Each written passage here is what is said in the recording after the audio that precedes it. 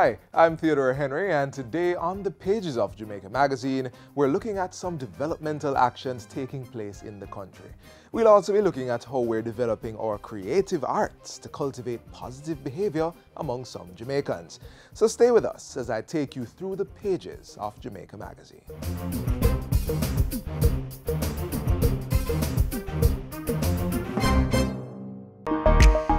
Good day, ladies. We're going into communities to identify persons on the voters list over 40 years old who have died, so the EOJ can update their voters list.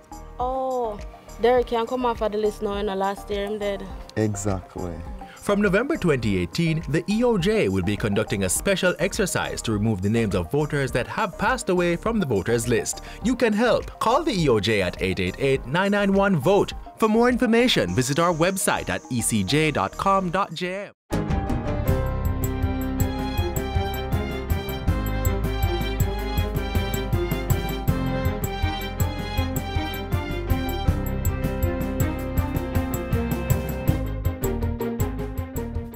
Good day, I'm Stephen McHugh, and this is your JIS News for Wednesday, December 12. Starting April 1, 2019, working Jamaicans will begin contributing more to the National Insurance Scheme, NIS. Finance Minister Dr. Nigel Clark says the contributions will move from 5% to 5.5% of an employee's salary. The increase, he says, will be shared equally between employer and employees at 0.25%.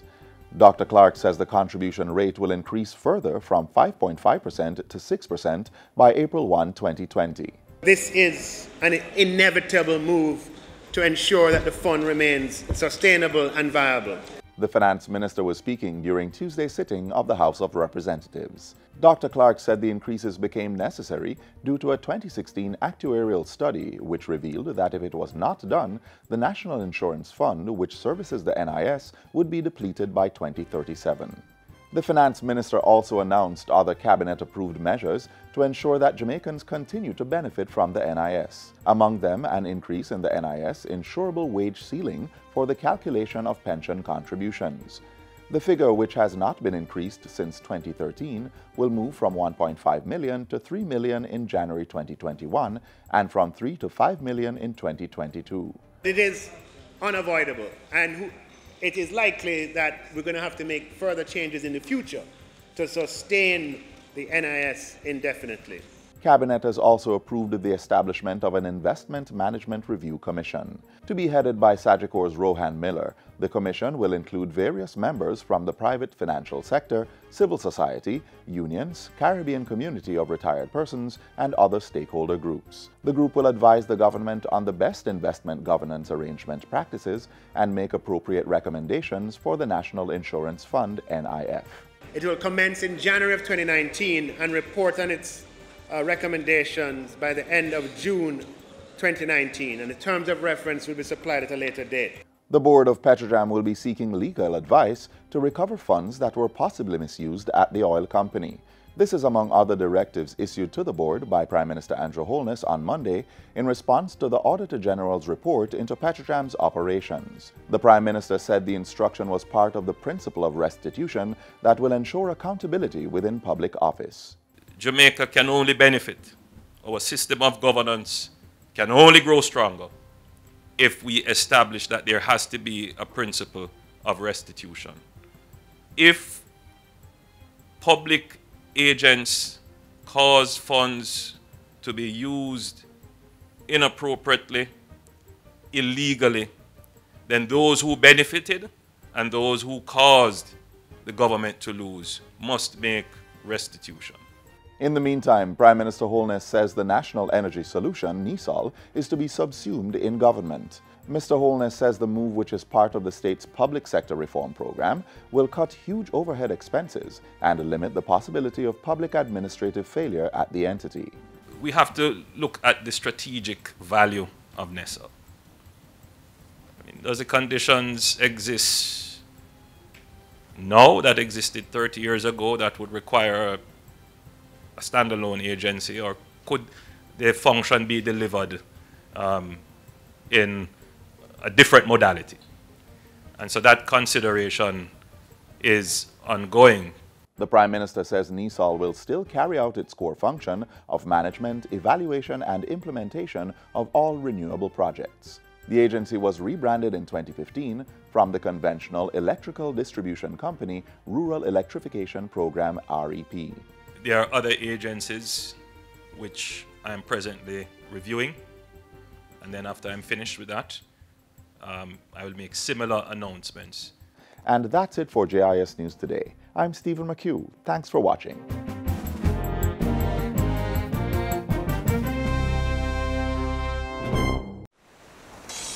Let's get a little breeze on this land.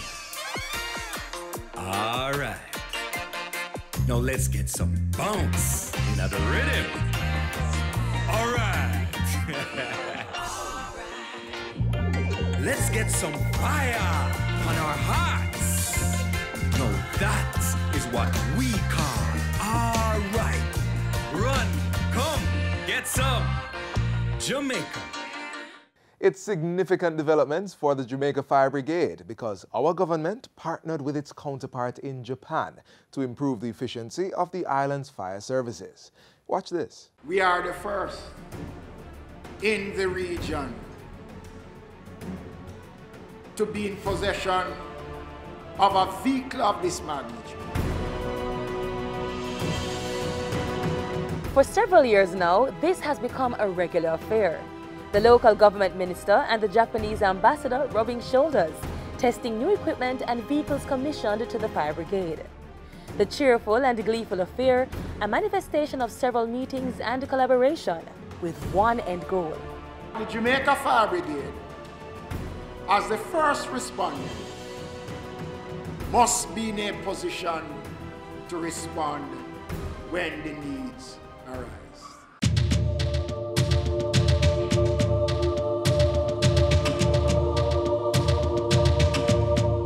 I'd like to reiterate that the government of Japan is very pleased that this latest endeavor will have far-reaching social and economic benefits for the people and the government of Jamaica. The relationship is decades old, since the Japanese government established bilateral relations with the island back in the 1960s. The Jamaica Fire Brigade is one entity that has benefited from the bilateral partnership. Since 2016, more than $10 million worth of command vehicles, ambulances, fire trucks, equipment, and other safety resources have been acquired for the local brigade.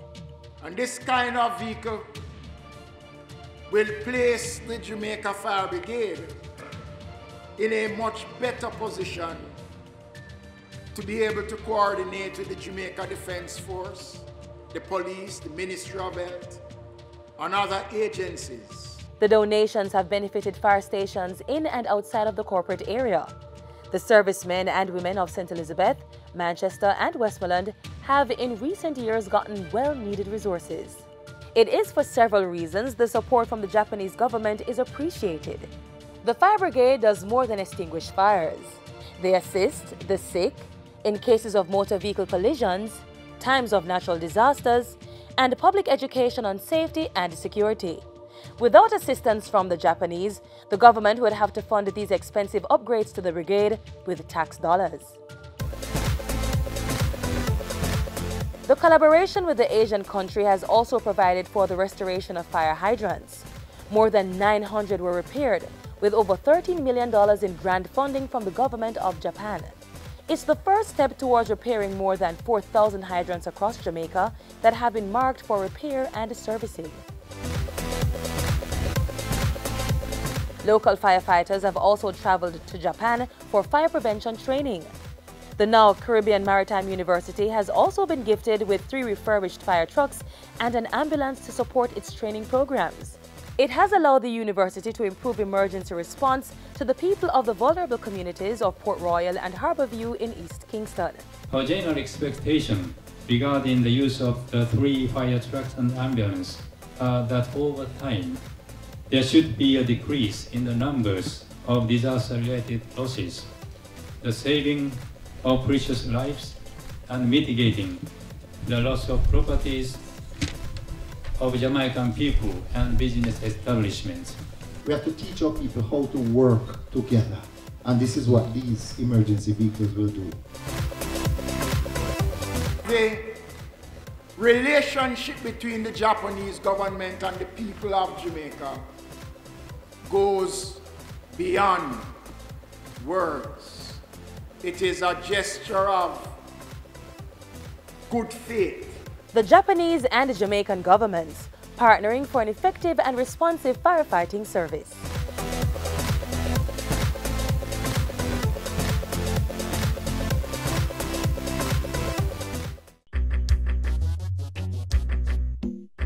Nutritious food, succulent dishes, superior workmanship, and excellent service. Jamaica is on the go. Let's grow what we eat and eat what we grow. Let's harness the indomitable spirit of our most valued resource, our people. Let's support our local businesses. After all, buying Jamaican means building Jamaica. Here's how one group, Fiwi Jamaica, is using the creative arts to cultivate positive behaviors in Jamaicans while developing entrepreneurial skills. Mr. Music Man, tell me a story now. What kind of story do I hear? The kind of story that speaks about how realities are being redefined.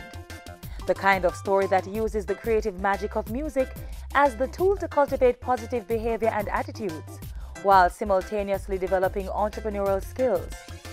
A story that calls to all Jamaicans using the familiarity of sound, rhythm, and movement. The story written by Fiwi Jamaica.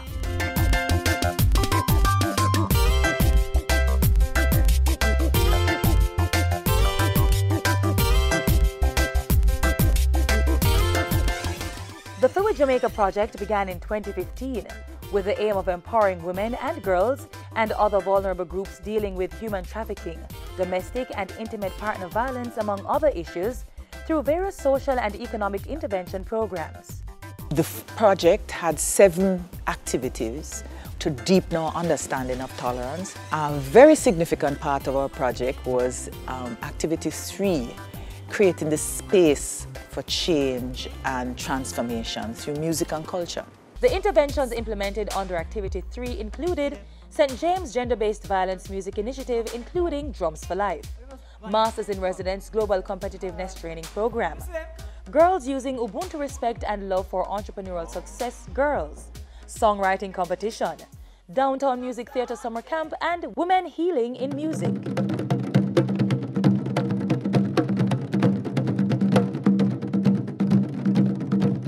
The drum has been the heartbeat of traditional African societies.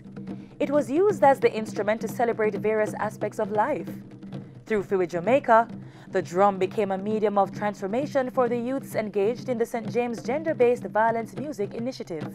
The project involves the teaching of hand drumming by the Trelawney Maroons to students in selected communities in and around Montego Bay. We also included teaching of traditional and popular dance and also spoken word as aspects of the Drums for Life program to make it a little bit more inclusive. Throughout the 12 weeks, we ensured that the students understood that they were able to consider a career from playing drums. Progress, Mr. Minna, no time for look, but my education is key. From poverty, it's a go set me free. Time for waste, no, me not have that. It has helped me being more focused in my schoolwork and being particular with my friends. Master drummers also engaged the participants through mentorship. It kind of saved me out of trouble, and all my teenage, tender age was all about focusing on music. I was so occupied, I didn't have time to get involved in anything else. My whole, every day I get up, what else new, what song we will learn today. So it was a drive that keep me occupied, and so I never get involved in anything else other than music and dreaming big, The practice of mentorship also filtered into the Masters in Residence MIR Global Competitiveness Training Program.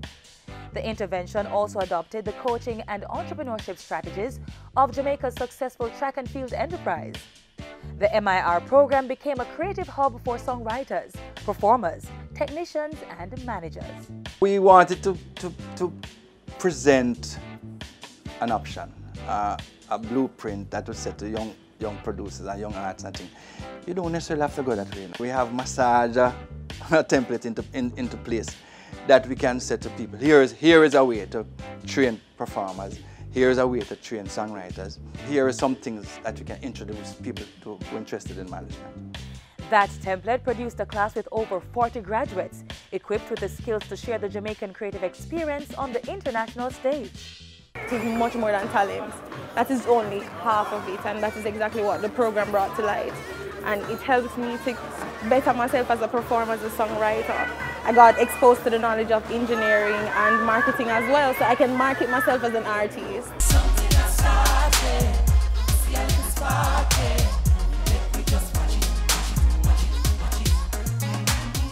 The female entrepreneurs in the MIR program, through the creation of Girls in Music, responded to the challenge as to how to enable women in the music industry. The overarching objective of Girls is to assist and empower female entrepreneurs in various industries and disciplines to achieve their goals by providing funding, mentorship, educational and entrepreneurial services, as well as other related activities. We have witnessed the ideas of various members come to fruition. These include 2 successful plays, Living Dangerously and Forbidden Fruit. The theme song for the Tambourine Army's March against abuse of both women and men, with the deeply impactful and sobering anthem, Now Make Them Win. You are a part of the unveiling of an all-female-led album, Big Woman Things. Treat me accordingly. We need to talk about this brewing song. Them things have me so concerned. Me I tell you but you still not learn. Songwriters and lyricists were also provided with a creative space to speak of universal concerns through the songwriting competition. A total of 183 entries were submitted at the close of the 2017 staging. Contestants were required to compose lyrics to a partially completed song entitled You Deserve to Be Loved. Their advice was to talk about it from the pastor perspective rather than, say you see him beat her, I just say, as a pastor, I would encourage you. I should encourage you to stay, because the first rule of a pastor is never to tell a husband and wife to separate. My mother tell me that early, no matter what.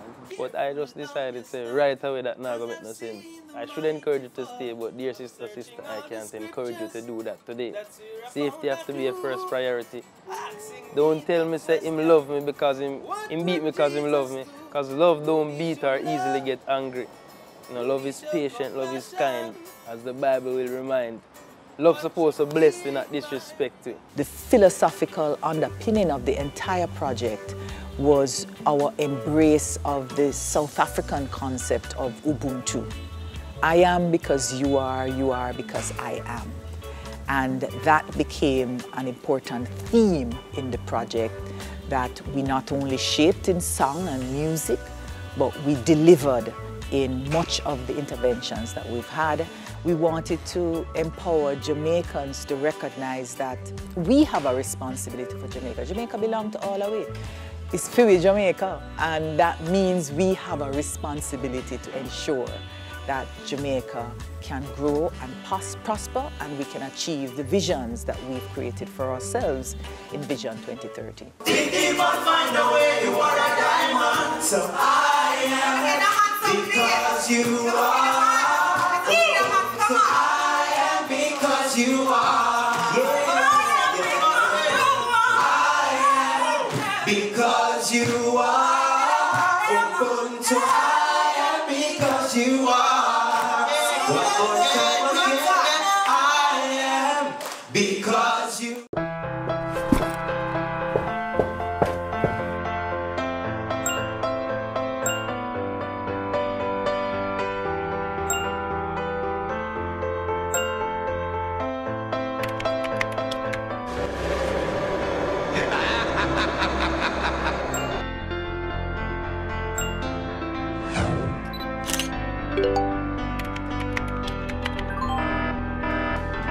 Did you know that in a recent survey done by the OCA in schools across Jamaica, 43% of the students received inappropriate messages from strangers.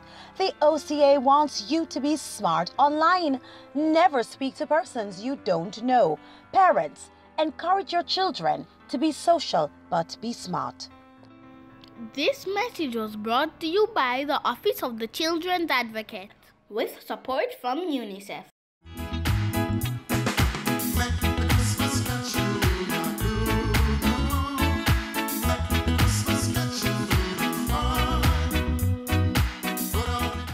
An important part of the development of any nation is its ability to provide clean and safe drinking water for its people. Today we share with you a water treatment process to help in making the liquid safe to drink. The human body cannot function without water. While you may live for up to 3 weeks without food, you cannot go more than a week without water. From breaking down the food we eat so the body can use it, to helping us heal when we get sick, water is needed for almost every process that takes place in the body. And although 70% of the Earth's surface is covered with water, drinking it directly from seas, rivers, wells or aqueducts may make you sick. Untreated water contains bacteria and other germs, as well as chemicals that may be dangerous to the body. So in order to get the water from here to here safely, it has to be treated.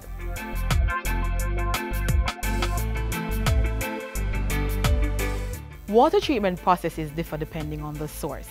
If the water is coming from a river, for example here at the Negro River in St. Thomas, it usually goes through an extensive treatment process before reaching the pipe. Here is where we do the first type of treatment in the form of sedimentation and screening. Behind me you can see where we screen the bigger stuff like the sticks, stones and debris. Then we come down to the sediment where we separate the sand from the stones. And then this water will leave from St. Thomas and pipe into Kingston via pipeline into the Mona Reservoir. The Mona Reservoir is the island's largest raw water storage facility and provides the liquid to over 30% of people living in Kingston and St. Andrew. If this is where you get your water, here is where the next step in the treatment process occurs. Here in the reservoir, we allow for maximum levels of mixing, maximum levels of aeration, as can be done here at the facility.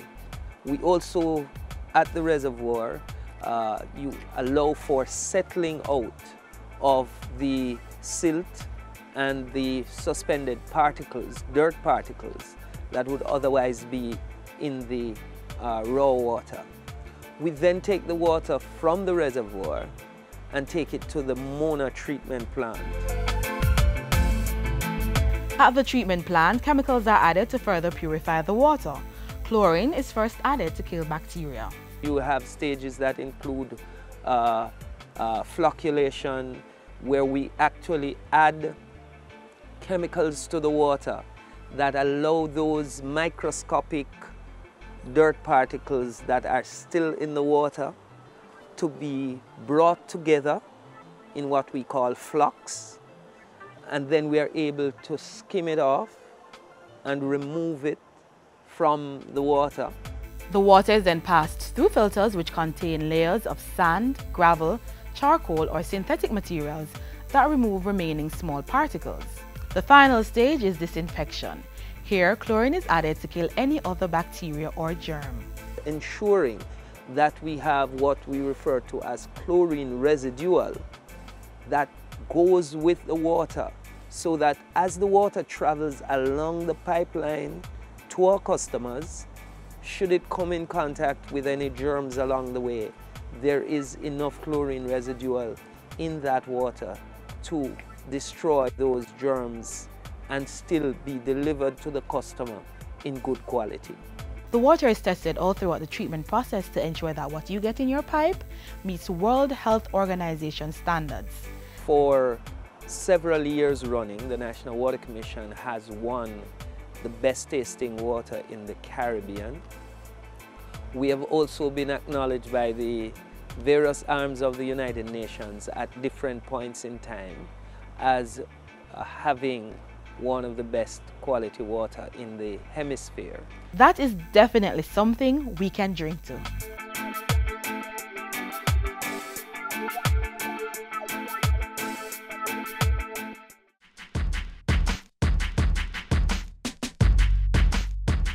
Regardless of the view that water is a free commodity given to us by nature, the work that is involved in treating water and bringing it to our pipes is no low-cost or inexpensive operation.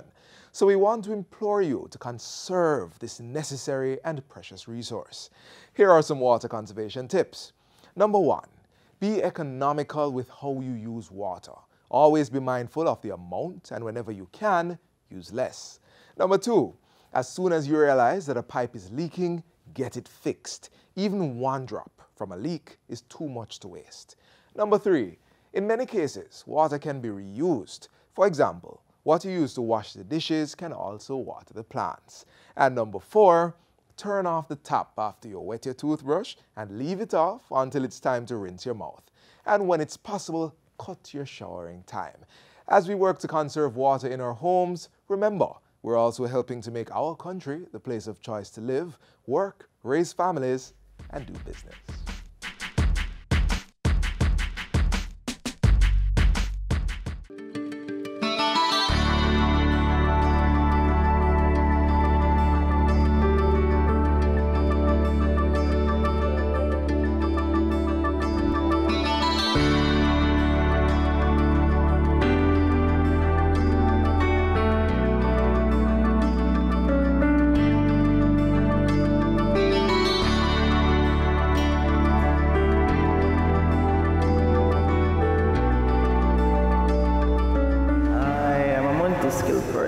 I love to explore, and I love to pull and fix. I'm curious about life and what it's worth.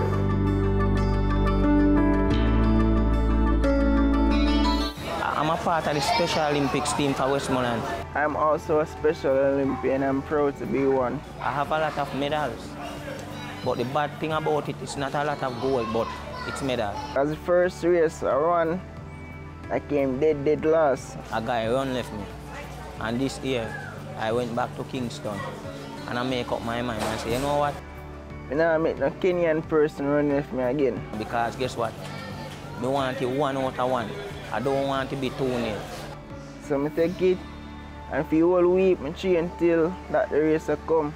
I'm win it by far. And accomplish, well achieved. The experience was nice. I learned some new things. And every time I can take shortcuts in our work. Thank you for the National Youth Service. I think God put it on this earth really for people with disability. It is a great program, a wonderful program. It helped me to realize a lot of things in this world. So I can think about other things and go at them. Not just sit at home and playing games, watching TV, because I know that won't help me. We have been privileged to go through this experience with all of these young persons. It has been both a learning experience for us, the staff at the NYS, as well as the young persons. We saw the young persons developing their own personal and professional skills. If you or someone you know has an intellectual disability, you can refer them to the National Youth Service, where our program fully caters to their personal and professional needs, where we will be sure to assist them in transitioning into the world of work. The National Youth Service, empowering Jamaica's young people.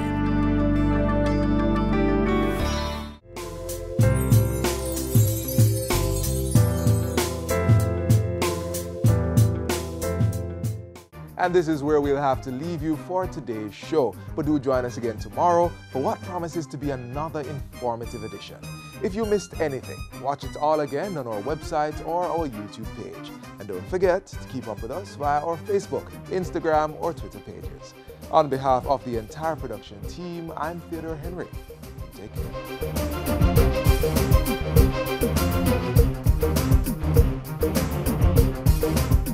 This has been a production of the Jamaica Information Service, the voice of Jamaica.